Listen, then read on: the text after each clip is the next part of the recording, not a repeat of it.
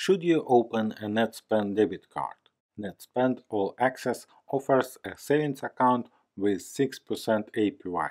The catch is that interest paid on the first $2,000. Keep in mind that the real interest is 5.87%. The interest is accumulated daily, but paid quarterly. Other banks pay you interest monthly, but Netspend pays every 3 months. Effectively, you can earn up to $120 per year in interest. Netspend All-Access hides numerous fees in its disclosure agreement. There is a $5 monthly fee, and there is no way to waive the fee. The fee adds up to $60 per year. There is no way to avoid this fee.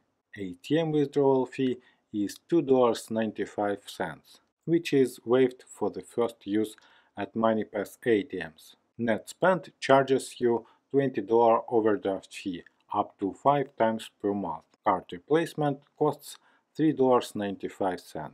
When you find all these fees and decide to close the All-Access account, you will be pleased to see a $15 closure fee. But there is no direct deposit fee. You can deposit money at more than 130,000 retail locations for an expensive fee. Netspend doesn't allow you to initiate transfers from and to your external account. ACH transfers should be performed from another bank.